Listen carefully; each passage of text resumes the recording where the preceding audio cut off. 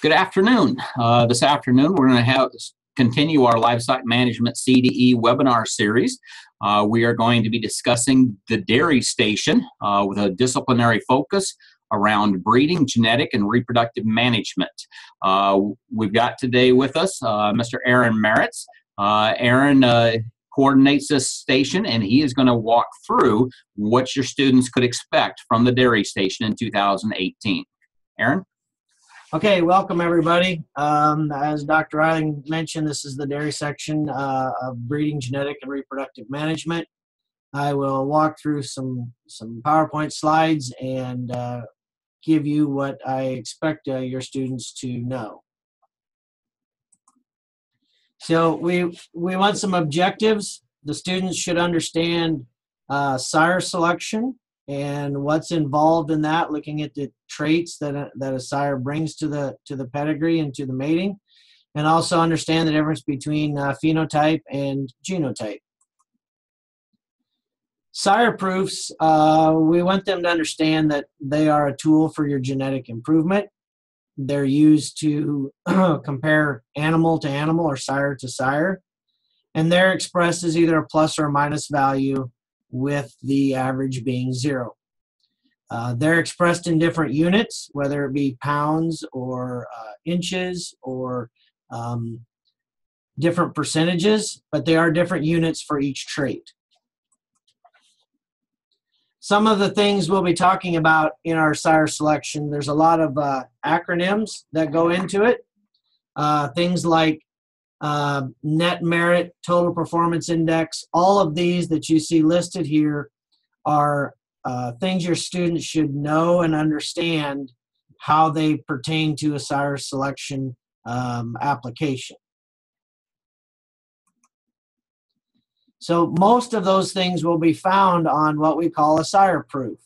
So we want you to understand how to read a sire proof and answer questions based off of them, and how we use them to select the proper bull that we want to use for each mating. Primarily, what we want your students to understand is most of the information will be coming from the bottom half of this page. What you see here highlighted that has been enlarged, and also down here in your individual trait selections. So we will ask questions based on, for instance, which bull would you use to increase milk production the most? So we want students to understand that this bull is plus 3,000 pounds of milk, while this bull is only plus around 1,200. So the correct answer would be A. Which bull has a lower percentage of stillborn calves from his daughters? So we know that daughter calving ease is listed here. And this cow actually, the daughters of this bull actually have only 3.6% stillborns. So those are things, going back to the acronym page, that you will need to understand what all of these mean and how they're used in sire selection. So the use of the data and the genetic evaluations, again, we want your students to be able to answer some basic test questions and be able to do that sire summary quiz that we talked about. Answer which bull would you select if you wanted to do following. Use those sire selection acronyms that we talked about and those sire sample sire summaries. You don't necessarily have to use those exact ones, because all the bulls will have the same acronyms and the same information in the summaries, but those are 2 examples that we've given you. So phenotype is what we see in an animal, what we can measure. Genotype plus the environment. Selection is based mainly on phenotype. Phenotype is the look of the animal, okay? It also is what we can measure. Things like milk production, milk composition, the milk fat, the milk protein, percent in the milk. Things like conception rates, reproductive traits, health traits, productive life. In the beef industry, we would kind of look at weaning weights or or yearling weights or calving ease. Those types of things are phenotypic. We want you to understand the difference in relative heritability of traits. Not all traits are have the same amount of heritability. For instance, reproduction in the dairy cow, that's a low heritability trait. Stature and mature size is very high heritable.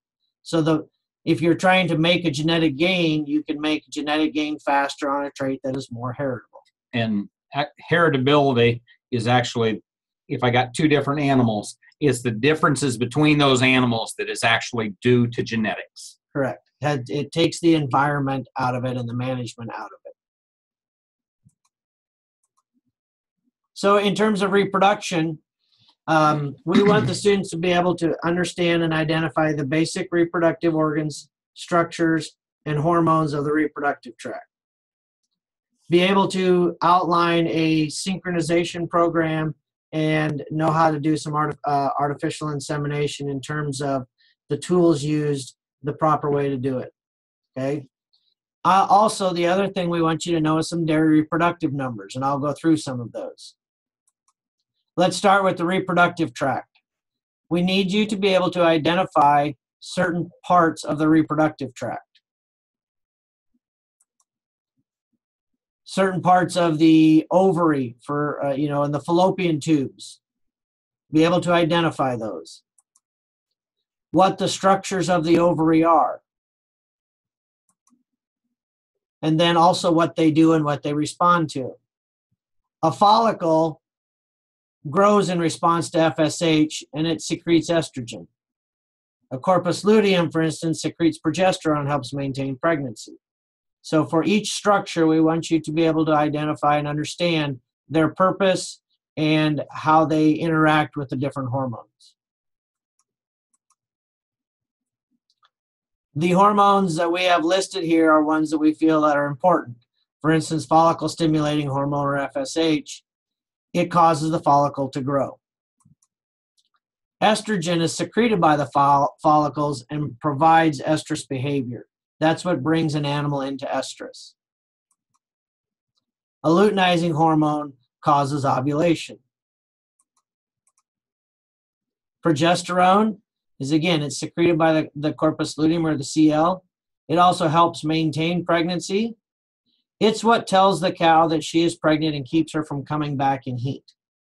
Progesterone is also important when we come and talk about estrous synchronization and how it applies to estrous synchronization. Prostaglandin is, again, it is a hormone that's secreted by the uterus. It happens as the egg starts to atrophy, and it restarts the productive or the reproductive cycle. Again, it's very important in estrous synchronization. So the dairy industry uses estrous synchronization quite heavily, especially in lactating cows. We want you to be able to understand a common estrogen or estrous synchronization program such as OVSync or double OVSync. These two are very common in the dairy industry. So synchronization is a series of estrogen injections causing the animals to have estrus at the same time so that we can breed them. In an OVSync program, we start on day 1 with the GnRH shot. 7 days later with a prostaglandin shot.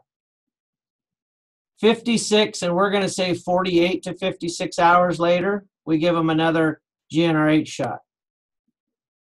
And then about 16 hours later, we breed those animals. So typically this would be Monday, Wednesday, Thursday.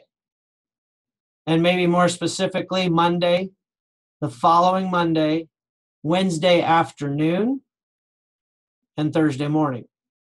Therefore, the 16 hours. It seems to work very well in most dairy operations because cows are typically milked twice a day or sometimes 3 times a day.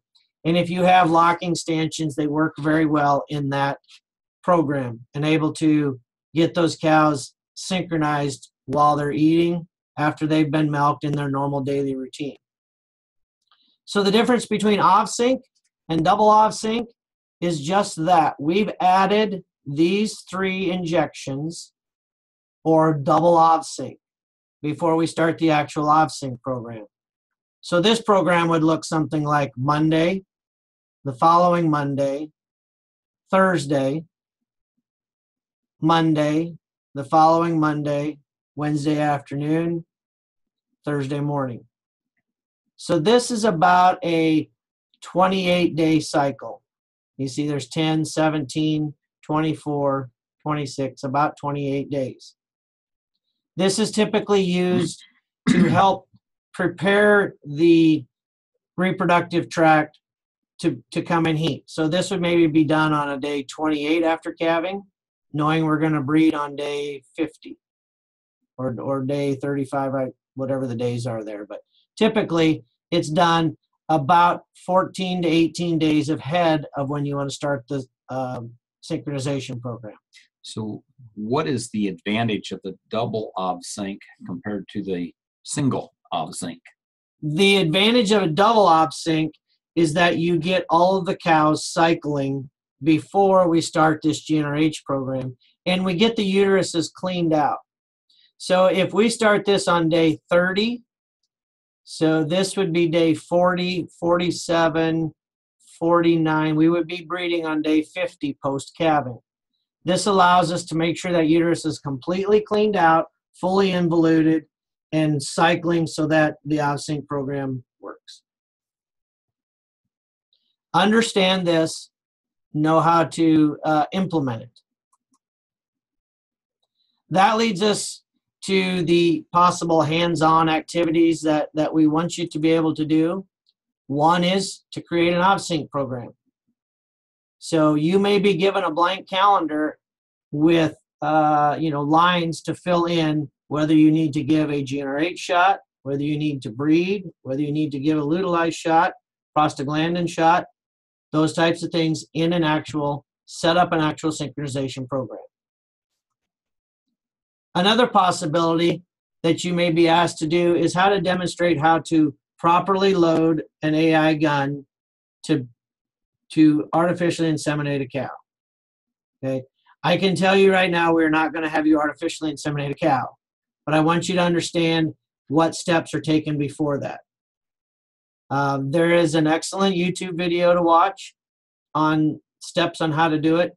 There is also an attachment that Dr. Eiling will put in that gives you step-by-step with pictures on how to properly take semen, starting from the semen that's in the tank to get it ready to be put inside the cow.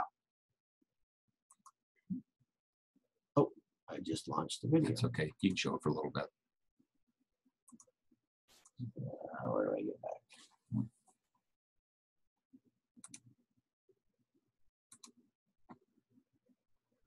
Okay. So, basic definitions. These are terms that we feel are extremely important when it comes to reproductive knowledge in the dairy industry. Know what they are and know what they do. So if I asked you what is a common industry name for a product, for a prostaglandin that's used in the dairy industry, I want you to understand that is lutealize. Okay. Heat detection, estrus, synchronization program. What do these terms mean? I'd mentioned before we want some dairy numbers to understand some numbers. So some of these numbers: age at puberty, the length of the estrus cycle, the duration of estrus, when ovulation occurs, what the gestation length is, how many days after calving do we typically wait before we start a breeding program. So a voluntary waiting period or a postpartum interval. So know these numbers, know numbers that are typically present when you're talking to someone about dairy reproduction. So those are the things that I have that we feel like are important that you should know. Know that you will not be asked every question that we went through, but those are all possibilities of things that could be on the exam and things that we expect that you should be proficient in. And we will provide to the FFA advisors through the CDE website those links that show material related to the artificial insemination, as well as some additional materials that you might be able to use in terms of preparation. Yeah, there's also one, I believe, on the acronyms for the bull proofs. What does TPI mean? What does NM mean? What do those terms mean? There should be an additional attachment that included to help you study those. Okay, thank you. All right, thank you very much. We appreciate you joining us or using this webinar in preparation for the dairy component of the Livestock Management CDE. We have one more remaining, and that is next Wednesday, March 7th, and that will be on poultry. With that, we'll see you at 4 o'clock next week. Thank you very much, and have a good day.